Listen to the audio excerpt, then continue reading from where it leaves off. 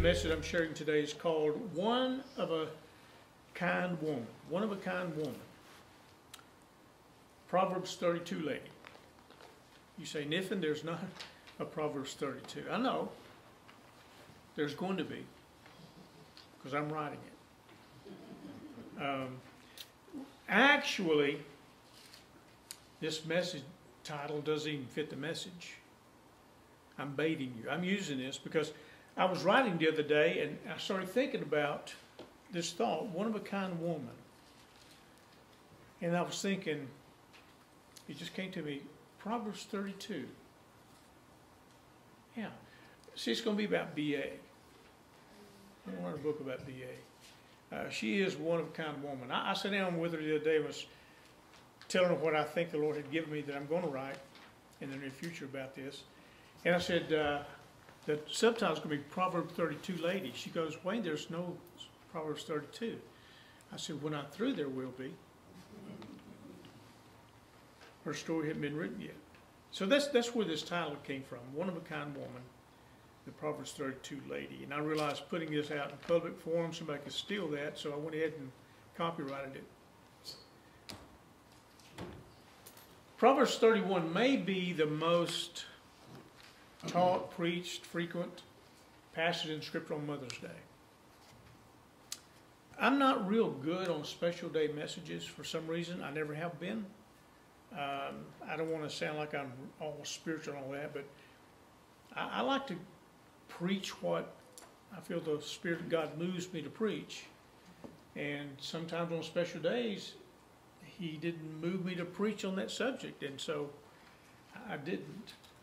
But this passage that we're going to look at this morning may be the one that's used mostly on Mother's Day all around the world. There's no telling how many teachers and preachers are ministering this word this morning out of Proverbs 31. But what I've noticed is that most of the women in church services leave a little discouraged from hearing the message on Proverbs 31. I mean, beginning of verse 10, we're given a standard that's way up here. It's way up here. And we teach and preach like, man, there's nothing to this. Do this, and you're a great lady. And people leave, and ladies leave, and they go, I don't think I measured up. Well, I'm going to take this text this morning and kind of take a little pressure off of you. Because I think what we do is do ourselves a lot of harm and disservice when we look at everything that is said about this lady in Proverbs 31 that we have to match up. Let me tell you something right off the bat. There's not a woman that's ever lived that could match up to everything described of this woman in Proverbs 31. There's no way. And I'm going to show that to you. Several years ago, I was preaching a revival in a church on the other side of Texas. I knew the pastor quite well, had known him for several years. And after one of the services, he said, why don't you just come by the house and we'll have some refreshments and just visit a while. I said, that'd be great. So we're sitting around the table, and I could sense a little tension. Have you been around a couple and felt a little tension? Yes, dear. And you could hear that. Now, I know y'all can't relate to that. It's other people, okay? It's Kyle and Judy. But no. He just said, it's me. It's me. You could just sense a little tension. They're great people, and just because a couple may have a moment doesn't mean that they're bad people. It happens. But I could tell something wasn't quite kosher. But anyway, how we got to talking about marriage, I don't have a clue. But I remember her getting up, and she began to walk toward the kitchen, and before she left the table, she said, you know, if you treat your wife like a thoroughbred, she won't act like a nag. And kept walking. Our friend's face just grew about the color of Lyndon's blouse there, just wise as she. If you treat your wife like a thoroughbred, she won't act like a nag. I wouldn't say, ooh, but I just pretended, okay. But I think she said a lot of things in that statement. In Proverbs 31, we'll begin in verse 10. I'm just going to give you a kind of a rock skipping over water approach to this. He says in verse 10, who can find a virtuous wife? For her worth is far above rubies. He's simply saying it's hard to find a good wife. I think the New American Standard Version says, an excellent wife who can find. A good woman is hard to find, the message says. The heart of her husband safely trusts her, so will have no lack of gain. She does him good and not evil all the days of her life. What I read in these 3 verses here is that this is something that all women can do. Not all women can do what follows, neither can men. There's no person that can do this. I'll show it in just a second. But all people can do this, whether it's the husband or the wife. They can provide a safe place for their spouse. Especially guys. Have you been around guys? Guys don't talk much about their failures. Have you noticed that? They'll tell you about all the great games they played in high school. Me and Dave used to talk about this all the time. And if you hear me and Dave talk about our days in high school, we were the baddest of the bad. Dave and I could tell you games, the points we scored. And it's true, we did. But we're legends in our own mind. We won't tell you about the times we fouled out, the times we got technicals, the times we got ejected from the John Tyler basketball game for fighting. We won't tell you that. Failures. Guys don't like to talk about failures. They won't talk about victories. Most people don't like to talk about failures, but women will more than men. If men had a safe environment, they would talk about their failures more often. I am a blessed man. BA gives me room to fail. She provides a safe place. I never had that. It is incredible. You've heard me share, I can come up with some incredible dreams. Man, I can think of some really cool stuff to do. Not one time has B ever said, that is stupid. Or that's crazy. Are you kidding me? Do you remember when you tried so-and-so and it blew up in your face? Never once. But you know what she will say? I trust you. You know what that does to me? It makes me start pumping the brakes. She trusts me. So it makes me analyze my plans a little better and be a little more thorough. And I can tell you there are a lot of things that I thought were great, but I could hear her say to me, I trust you. I trust you. And I didn't do it. And some of them I should have done it, because it turned out to be pretty good, but I didn't do it because I didn't trust myself. But what I'm talking about is a safe place that everybody needs, whether you're a man or a woman. You need a safe place. You need somebody. Boy, it's great for a spouse to say, you know, sweetheart, I tried it. I fell flat on my face. It didn't work. And they don't scold you. They don't belittle you, because a guy does not like to be belittled. A guy doesn't like to hear, you blew that. Most of you know what we're going through. This may be the toughest season of my life, bar none. And there are times you feel like your legs are going to buckle under you. And do you know what she'll say to me on occasions? And I'll tell her, I love it when you lie, just keep lying. She'll say something like this, Wayne, thank you for taking care of me. Thank you for taking care of me. It's a safe place. That is a one-of-a-kind woman. That's why I'm going to write that book. She's a Proverbs 32 woman. There's a lot of things we can't do, and we're going to look at these, but we can do this. We can provide each other with a safe place. If you're a real good friend, it'll be a safe place to someone.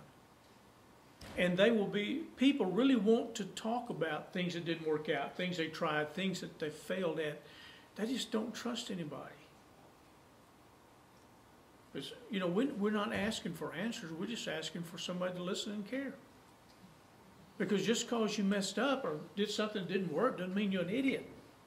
It just means something didn't work. Maybe I should have thought it through better. Made better decisions, but I didn't. But it does not devalue you as a human being. Let's move on. It says in verse 13, she, talking about the woman, seeks wool and flax and willingly works with her hands. She's a seamstress.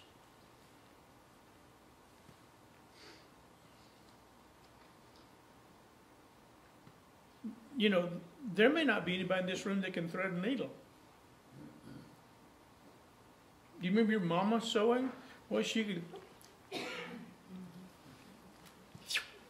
has that what was that? Yeah, one of those on her thumb and push that in. I cannot tell you how many times I've taken shirts and blue jeans to Mom's. When I wanted some shorts, I had some jeans that were torn up, she'd cut them off for me. Or, I cut them off, and she told me never do that again. Because I cut them off, and when she seen them, they were Daisy Dukes. And, you know, some of you don't know what I'm talking about. But a little tad short. She said, well, why didn't you cut them off too short? I said, well, they were here. I know, but I got to seam them. So I started letting her cut them off. But the woman can sew. Well, what about the one lady sitting there? Hearing this was seamstress. Oh, she seeks wool and flax and wool works with her hands. What if I can't do that? Does that mean you're not measuring up to being a 31 lady? Some do. They feel the way. It says in verse 14, she's like a merchant ship. She brings her food from afar. That means a long ways off, Jeff, not a fire. Okay.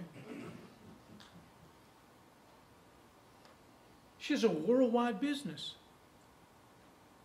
This is not a local lady here. She has merchant ships. She has a dock. I mean, ships come. She's a pretty good lady, isn't she? She's a businesswoman. Verse 15 says, she rises while it's yet night and provides food for her household. Man alive. Has a worldwide business. She's a businesswoman. And she gets up while it's yet night and cooks and provides for the family.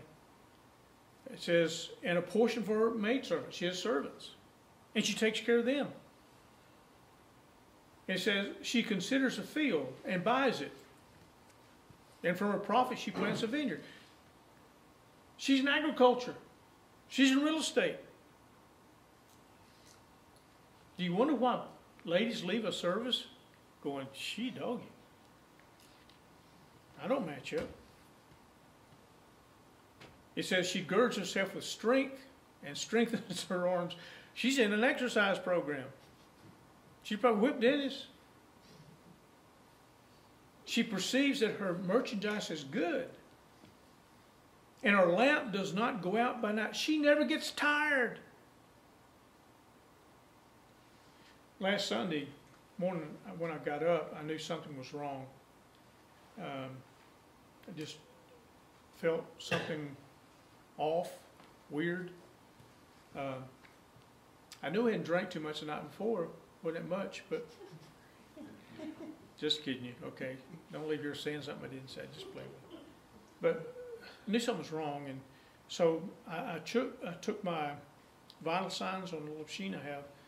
My blood pressure and stuff was spot on, but my heart rate was 144. So I knew I was in another episode of AFib that put me in CCU for a while.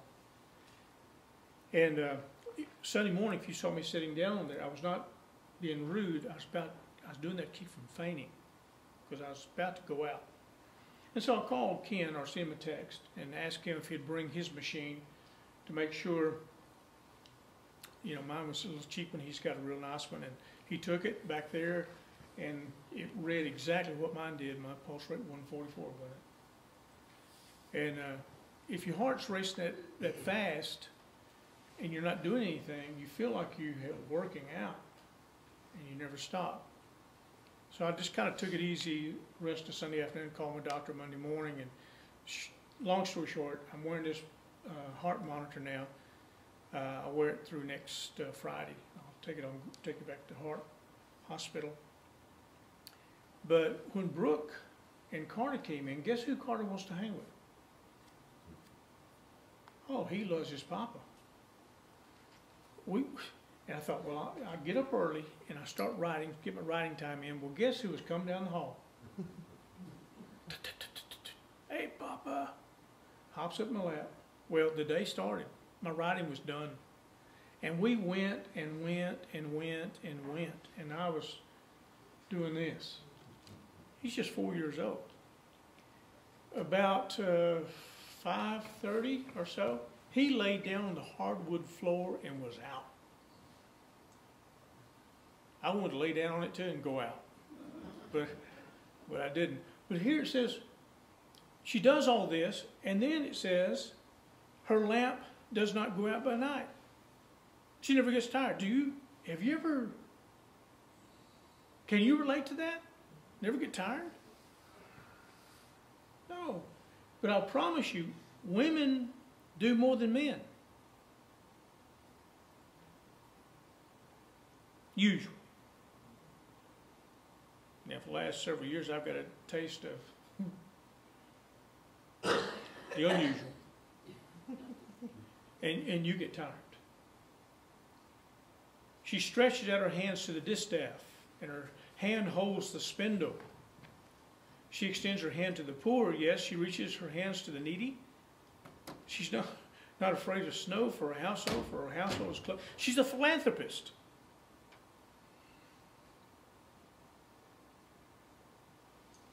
Wow.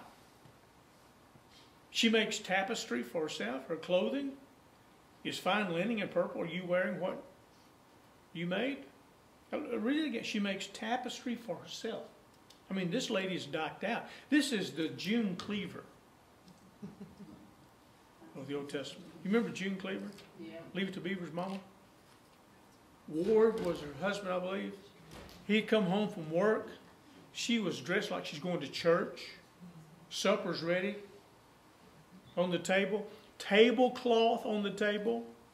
Beautiful dinner. And she's dancing around, just swirling around. Give me a break. What do you mean supper's not ready yet? I'll get you a sandwich. Not this lady. Not this lady. She's in fine tapestry and fine and linen, purple. That's royalty. Her husband is known in the gates when he sits with the elders of the land. She makes linen garments and sells them and supplies sashes for the merchants. Strength and honor are her clothing. She shall rejoice in time to come. Look at this in verse 1. She opens her mouth with wisdom. She's a professor. She opens her mouth with wisdom. And on her tongue is the law of kindness. She watches over the ways of her household and does not eat the bread of idleness. This lady has got it together. And guys, if we use this standard to measure our wives by, can you spell disappointment? If you can't, I can give you some passages to show where you don't measure up either. It's a two-way street.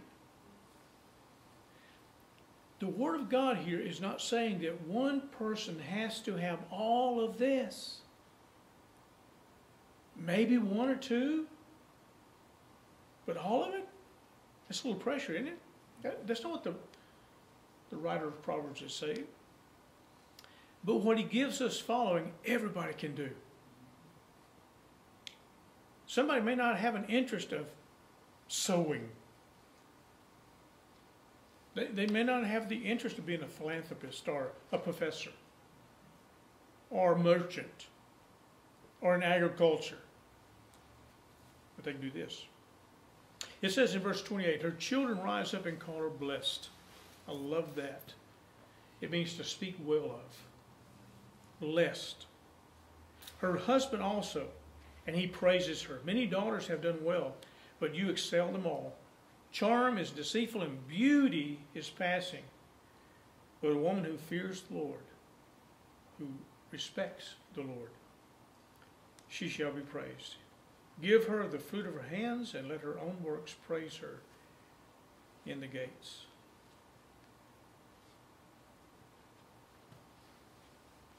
Her children rise up and call her blessed. Her husband praises her. You need to mark that 30. Charm and deceitful is deceitful and beauty is passing.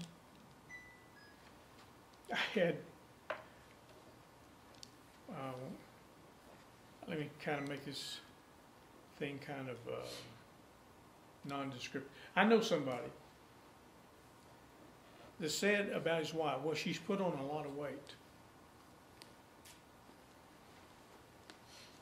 And I looked at this guy, who's 75, and I know this person well enough to be pretty frank. I said, have you looked in the mirror lately? You said your wife had put on a lot of weight. You don't have any hair on your head. Where'd your hair go? Matter of fact, when's the last time you saw your feet? But my wife's put on a lot of weight. Look at your belly, man. He eats good. Can barely walk. But my wife ain't what she used to be. None of us are. None of us are. Y'all heard me tell the story, and it's kind of true. Not totally true, but kind of. In our bathroom, there's this mirror. And I think the mirror is probably 8 feet long, something like that. It's big. I need to get rid of that rascal. It's not that funny, folks. But golly, it shows everything. I stepped out of the shower one day and it scared me. I had Brooke tell me here not long ago, she says, Dad, where'd your guns go? And it wasn't before, too long before that, she was telling me, at your age, you got some guns. Where'd your guns go? Yeah. They went pop. I don't know what I was wearing that day, but I sure needed to iron it. I tell you what, none of us, you may not want to put this one on. What's going on? None of us are what we used to be. Come on. That's just a reality. But these are just houses, just shells. The real us is still here. Maybe we fell in love with the body and not the person.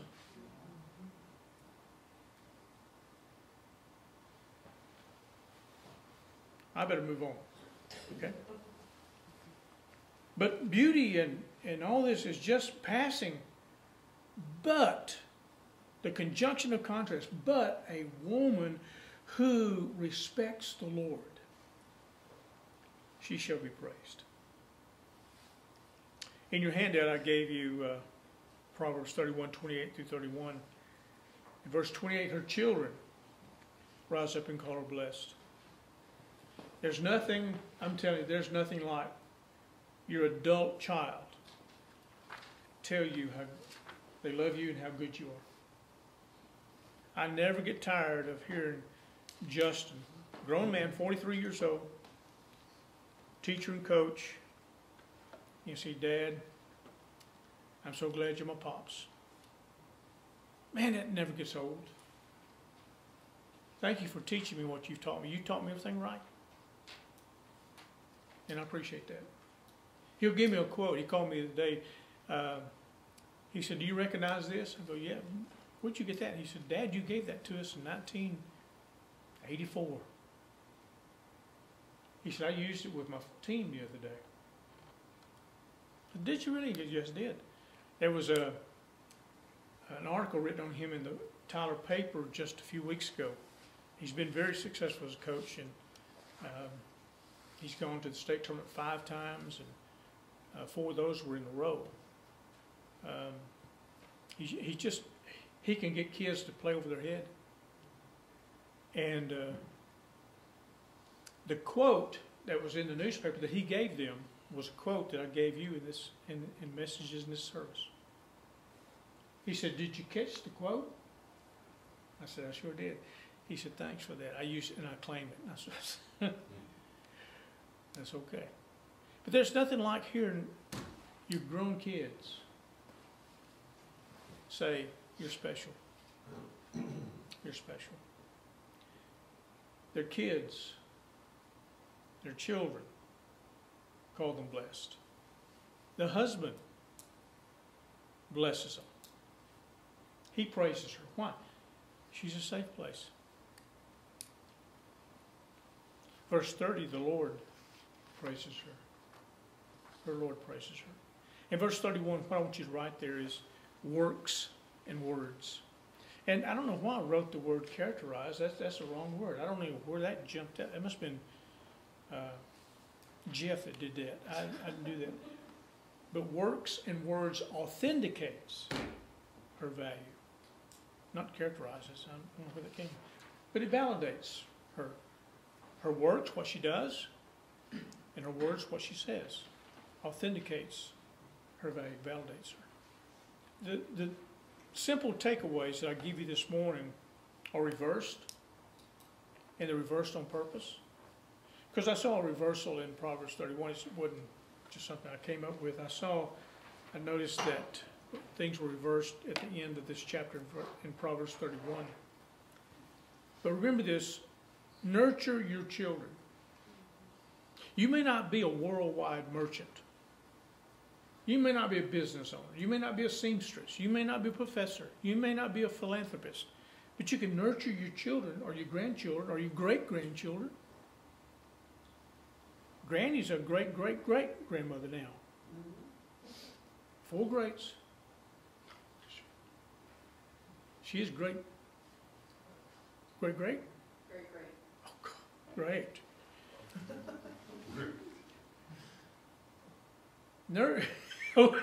Doc's going, yeah. That's amazing, huh? It's amazing. But you can nurture your children. I love to watch Brooke nurture Carter. I know he's my grandson. I know that. But I've never seen a 4-year-old that can communicate like he communicates and the words he uses in context. It's amazing. I told him to do something, I think it was yesterday, do something. He said, "Papa, I actually did that yesterday." Actually? 4 years old. I actually did that yesterday. That's in content. Syntax is perfect. 4-year-old, I can't get my syntaxes right. It's amazing. He's 4 years old, so sometimes he can say some smart thing. But to watch Brooke nurture him is absolutely stunning. And it will pay big dividends. Nurture your children. Nurture your grandchildren. Nurture your great-grandchildren. And it don't have to be your biological kids. I saw a statement one time that says, "I'm not a stepdad, I'm a step-up dad." I have 2 girls that when B.A. and I got married, Alex was 3, something like that. And she's 48 now. And for a long time, she called me Daddy Wayne. Daddy Wayne. And I never got offended. And one day it was Dad. I didn't tell her you need to call. I'd pick her up at Kings Manor, daycare, and she said, "Daddy Wayne's here." And they're thinking, "Daddy Wayne?" Well, Granddaddy. And it just shifted to Dad. Brooke, I didn't get to her because she was a grown adult when her mother and I married. And one day she just started calling me Dad. I remember when her mother and I were going to get married, and I was talking to Brooke, and I was telling Brooke, I wanted, an adult talk, and I said, I just want you to know, Brooke, I love you, Mom. I'll never forget what she said. It crushed me. She said, "We'll see." You ever want to slap somebody? But that might not have been a good start. Okay. But now, she'll say, Dad, man, you love Mother, don't you? I said, yeah, I do. You take so good care of her. Thank you. And I remind her that story a lot. I want her to know, do you remember the talk you and I in the backyard? Mm-hmm. You remember saying, we'll see, and you had that on your face? What do you think now? She goes, that's wrong. Nurture your kids. Pour into them. Have you ever seen, do you know where a child begins to get their identity? To affirm their worth? Watch a young mother with her firstborn. After the second, third born, forget it. No, the firstborn. They're just, watch them. And they're going, you're just the cutest little thing. You're mama's little prize. You're going to grow and be big and strong. What are they doing? They're nurturing that child, and they're putting their worth into them. It's amazing. And most of them don't even realize what they're doing. Why do they do it? Because it's innate. God just put that in us. We're not going to be a merchant or a professor or do all these other stuff. We can nurture kids and grandkids. Number 2, which just moves us closer to the number 1 answer. Give your husband a safe place.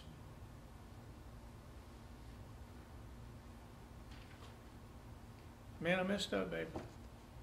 You know, you told me, and I bought that last time and didn't like it, and I did it again. A place where he can say, I messed up. A place where she can say, honey, I overdrew her account again. The number 1 answer.